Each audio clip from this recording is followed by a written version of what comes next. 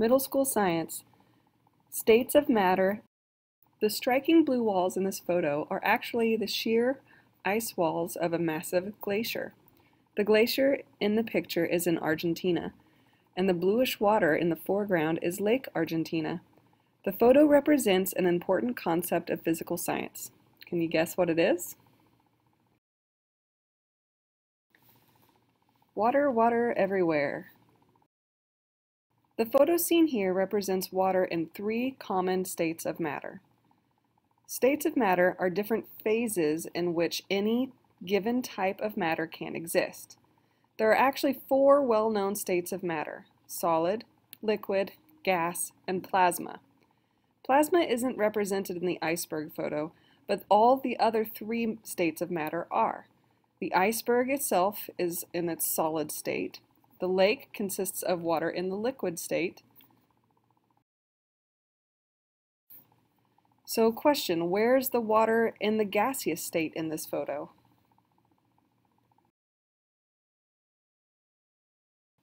Well, the water in the gaseous state you can't see because it's clear, but it's still there. It exists as vapor in the air. Water is one of the few substances that can commonly exist on Earth in more than one state, often in three. Many other substances typically only exist in either solid, liquid, or gaseous state. Can you think of examples of matter that usually exist in just one of these three states? Well, just look around you. You will see many examples of matter that usually exists in the solid state. They include soil, rock, wood, metal, glass, plastic. Examples of matter that are usually in the liquid state include things like cooking oil, gasoline, mercury, which is the only metal commonly existing in liquid. Examples of matter that usually exist in the gaseous state include oxygen, nitrogen, argon, all things that are found in our atmosphere. Phases are physical. A given kind of matter has the same chemical makeup and the same chemical properties regardless of what state it's in. That's because state of matter is a physical property, and as a result, when matter changes state, it doesn't become a different kind of substance. For example, water is still water whether it's in the form of ice, liquid, or vapor. Properties of solids, liquids, and gases. The most common states of matter on Earth are solids, liquids, and gases. How do these states differ? Their properties are contrasted in this video seen here. The states of matter are gas, liquid, and solid. Gases assume the shape and volume of their container. Particles of a gas are separated from each other, move in straight lines, and in a completely random manner. They change direction only when they collide with each other or the container. Liquids have a definite volume and assume the shape of their containers.